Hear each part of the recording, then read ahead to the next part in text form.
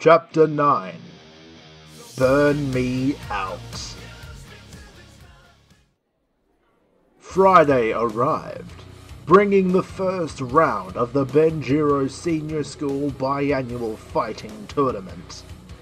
It was quite a popular event. Over 90% of the school's students piled into the gym in order to watch the fights. Even though it was merely a tournament to allocate the winner as the representative of their school, Benjiro's students seemed to really enjoy the fighting. Zane, Yulia, and Nirav sat in the back row, elevated enough to see all the fights. Several bouts took place within the square ring. The rules required one competitor to force the other out of the elevated ring onto the ground. Flying was illegal, but opponents were permitted to use their powers specific to their race. All fights which took place so far were fairly one-sided. Not many impressive examples of powers had been displayed, which disappointed Zane. Many teachers also sat amongst the crowd, but the principal was noticeably absent. This intrigued Zane. He thought after the comment made in his letter, Lyuf would make himself present. What an excellent bout! It is time for the final match of the evening. A teacher in the ring held a microphone. Zane cocked his head. He hadn't fought yet, and neither had Barrett. This made him think the last bout had to be contested between the two, ending their wager almost immediately. Introducing first the demon Zane. Zane stood and was wished luck by Yulia and Nirav. He walked down the steps to reach the ring and jumped up. Applause followed the whole way. He looked around for Barrett in the crowd and eventually found him, sitting and smoking with his arms crossed. Get ready, werewolf. Time to get burned. And his opponent, the Shape-Stealer Wyatt. Wait. Shape-Stealer? A tall, slim boy who was slightly older than Zane entered the ring after a few seconds to a huge applause. The boy posed for the crowd, raising his arms and smirking. After showing off, Wyatt faced his opponent and offered a handshake. Zane reluctantly accepted, and the opponents took to their corners.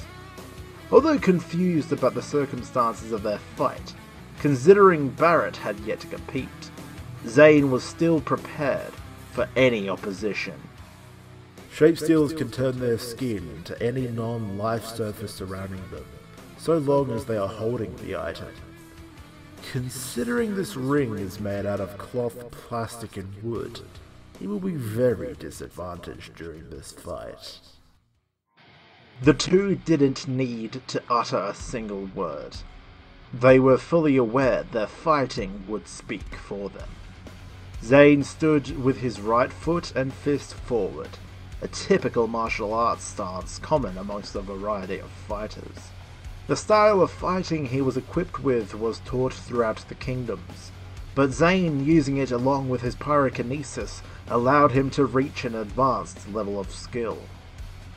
Wyatt wasn't familiar with any fighting style, but held his fists up to protect his face in the same style of a boxer. Zane and Wyatt stood in their corners, not taking an eye off each other until the bell rang, indicating the start of the match. Slowly the two started walking towards each other, neither losing their stance as they did so. Zane watched Wyatt. He seemed unprepared, unsure of what was to come. Zane decided to give him some of the best opening strikes he could give. He faked a punch to misdirect Wyatt, and, in as quick as a flash, Zane performed an accurate roundhouse kick, connecting with Wyatt's jaw. As Wyatt began to stumble, Zane followed up with a kick to the ribcage from his other foot. Zane struck continuous kicks on each side of Wyatt's body, forcing Wyatt to remain standing. The other boy finally gained the wherewithal to bring his arms down to block as many kicks as he could. Recognizing the blocks, Zane lunged forward with a palm heel strike to Wyatt's face, once more knocking him off balance. Wyatt stumbled backwards, one hand to his nose and the other to his winded torso. Zane stepped forward again and wrapped his hands around the back of Wyatt's head. Zane thrust wicked knee shots into Wyatt's ribs, sending pain exploding into Wyatt's midsection. Wyatt's breathing became laboured, his ribs burning with pain, some possibly broken. Zane let him go, and Wyatt sluggishly swung a hook punch, which Zane easily evaded. Wyatt tripped forward when his punch missed, but he sprang off his back foot to thrust his shoulder directly into Zane's jaw, catching him by surprise and staggering him. Zane rubbed his jaw and glanced at Wyatt. He noticed the lack of a follow-up attack and took his time to mock.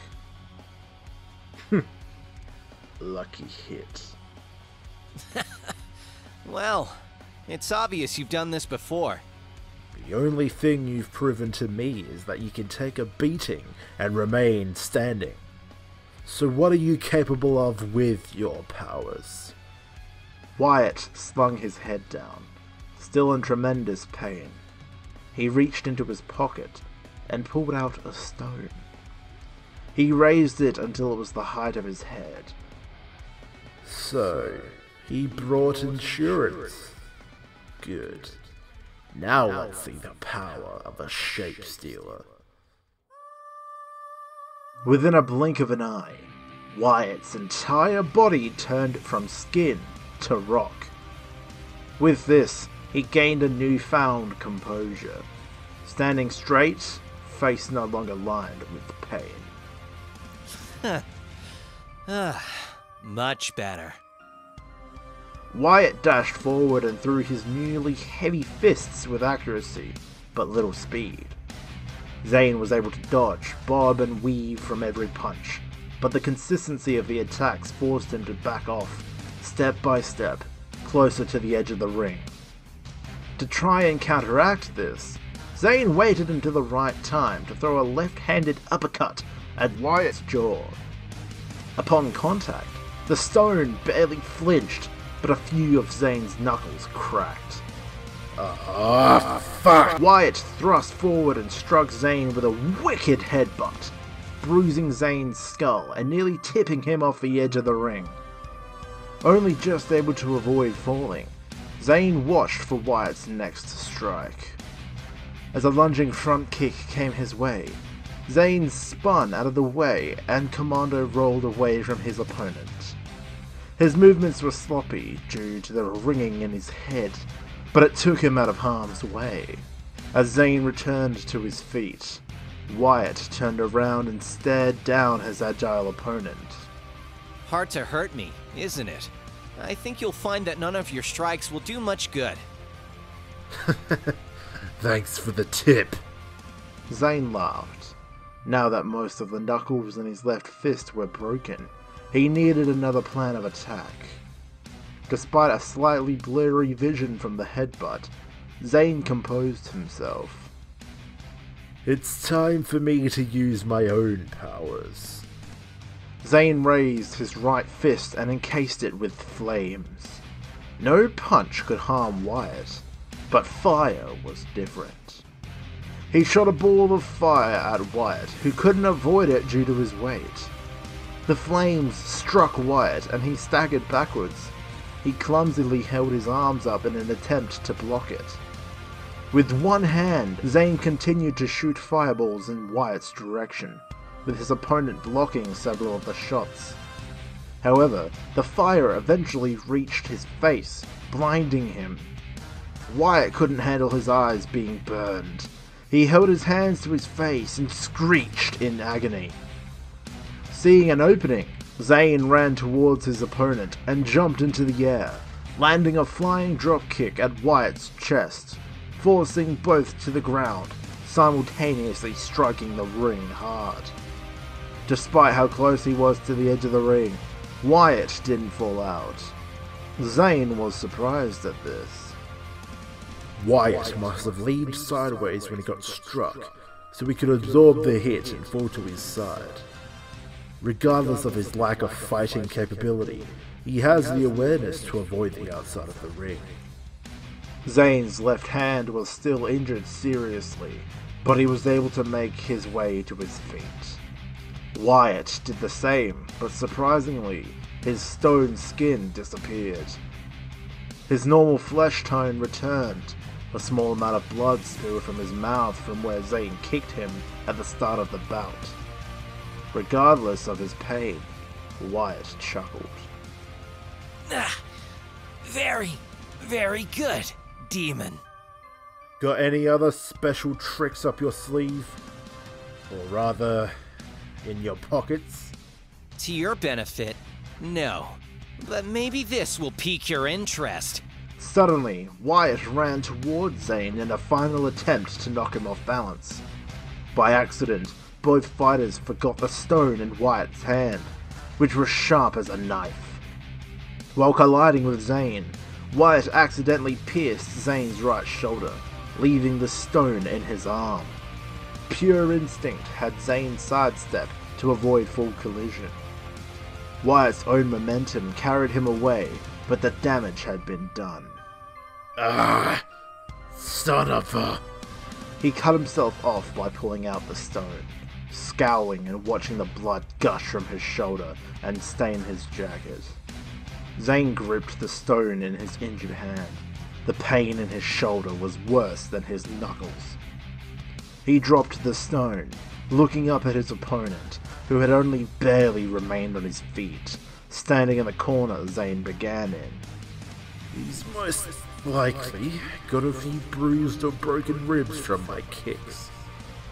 Both of us probably share a concussion. Although, he's essentially broken my left hand and wounded my right shoulder. But the ball's in my court now. Wyatt raised his fists up once more. Since that didn't work, come on. This is all I got. How does he expect to win this without his powers? Is this really fair, Wyatt? No, just finish it. In fairness, Zane raised his fists as well, mimicking Wyatt's stance. Regardless of the pain in his ribs and how difficult it was to hold, Wyatt kept his hands up and ready. As did Zane, who found the pain nearly preventing him from holding his fists up. He moved closer to his opponent. Wyatt remained still, staggering slightly but remained standing.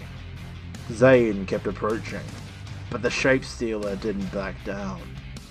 Deciding to end the fight, Zane dashed forward, leaped into the air and directed a fly kick at Wyatt's chest. Regardless of Wyatt's forearm block, the force of the kick sent him out of the ring and onto the ground below.